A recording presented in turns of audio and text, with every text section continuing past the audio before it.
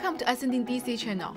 We are an AWS certified partner to provide cloud consulting and technical support to clients who are looking for cloud solutions to tackle the challenge in their day-to-day operations. This video is one of the many short videos we are producing. In each of them, we're going to demo and explain when used for AWS practice that can be used to improve the efficiency and accuracy of your work. All these tricks have been proved effective in our clients' success. If you are a project manager, DevOps, architect, software engineer, or just looking for useful cloud practice, this video is made for you. Please like, share, and subscribe to our channel. Thank you.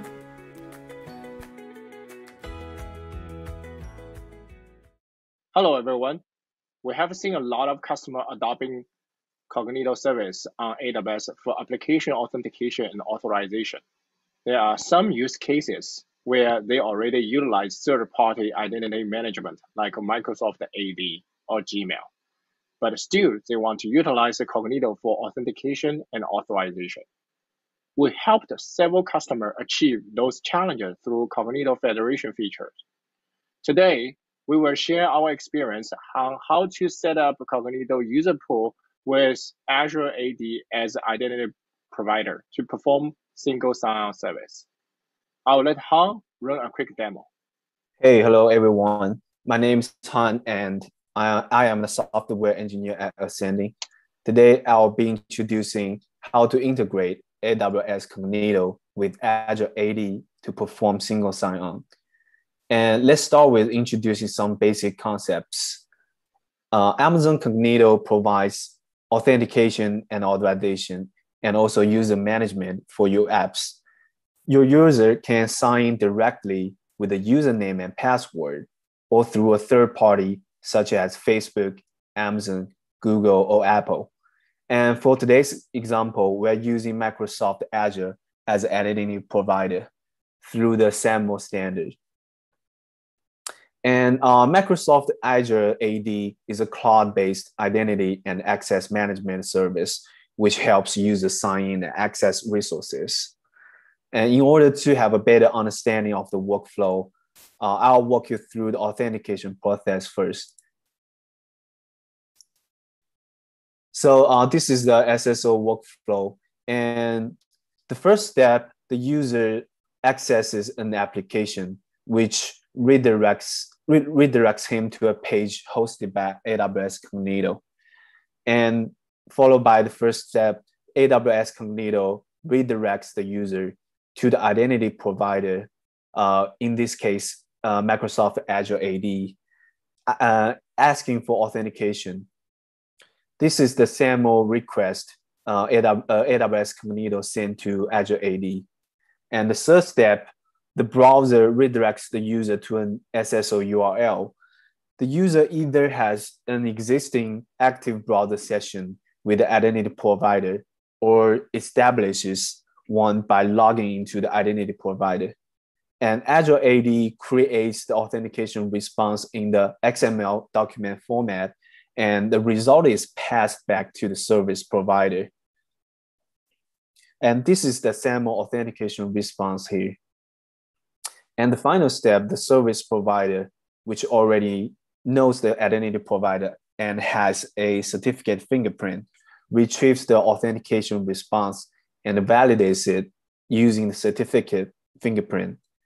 The identity of the user is established and the user is provided with app access.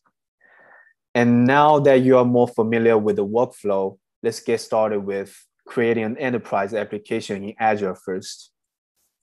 So go to the Microsoft Azure homepage.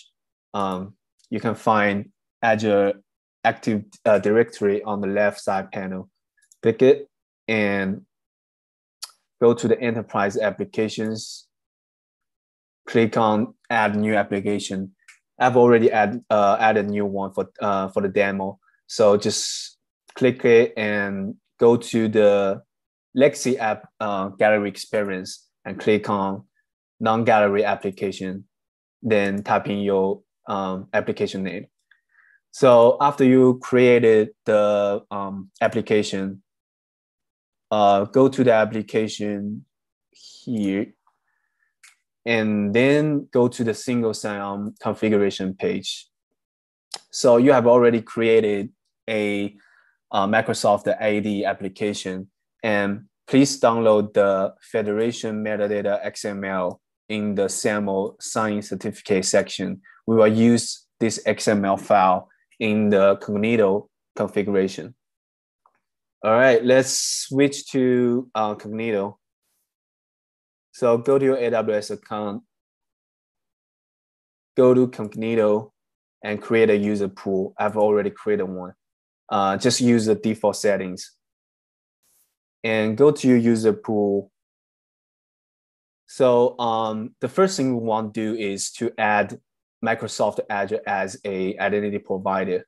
So go to the identity provider section here, choose SAML, and select the file, XML file that you just downloaded, and add a provider name. And then create a provider, and then you will see in the active SAML provider section, you will have an identity provider right here. And go to, after you have created a identity provider, go to attribute mapping and map the attributes that you want to create in your user pool. You can find the SAML attribute in the single sign-on page in Microsoft Azure right here. Click the edit, and you will see all the attribute address with the claim names. And after you have done the SAML attribute mapping, create an app client. I've already created one. So just create one with the default settings and go to the app client settings here. And on the first section here, choose the identity provider name that you have created in the identity providers. And please set the auth2 settings as shown in the screen. And in the callback URL sections, you can set as whatever you want. You can set it as localhost for testing, or you can just set it as Google or the app URL that you are creating. And after config the Cognito, go to the general settings. We still need some information to config the identifier in the Microsoft Azure. So the first information is the pool ID here in the general setting. And the second information is the domain name in the app integrations section. So add a domain prefix. As long as it's valid, you can add like a customized domain prefix.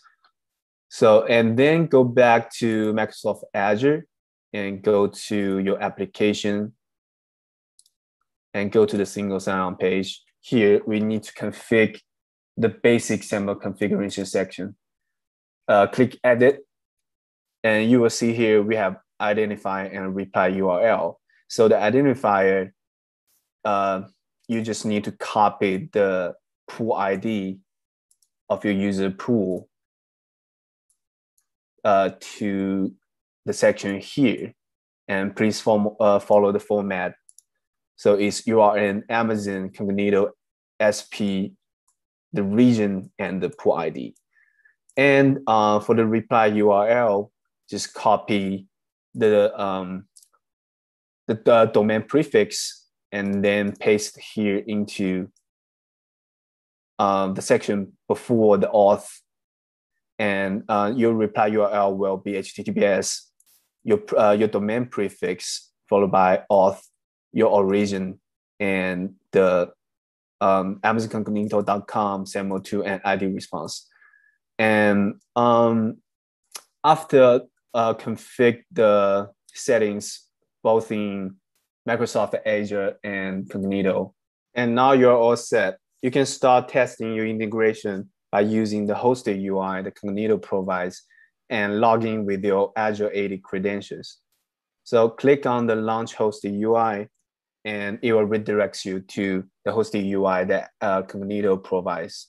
Click on your application, and it will redirect you to Microsoft AD and log in with your credentials.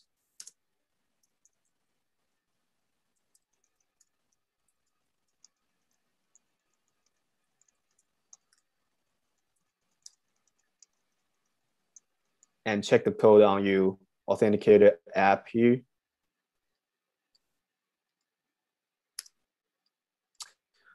You should be redirected to your callback URL, which in my case is google.com, and with the access token stored in the ID token parameter. And furthermore, you can customize your login experience with your preferred front-end framework like Angular, React.js, and with AWS Amplify. And that's it. Back to you, Will. Thank you, Han. If you're interested in learning more about set up a Cognito Federation with Amplify or other topics, please leave comments below. Thank you and stay tuned. Please leave your comments, questions, critiques to us so we know you are watching. Again, please like, share, and subscribe to our channel, Ascending DC, and stay tuned for our next video. See you next week.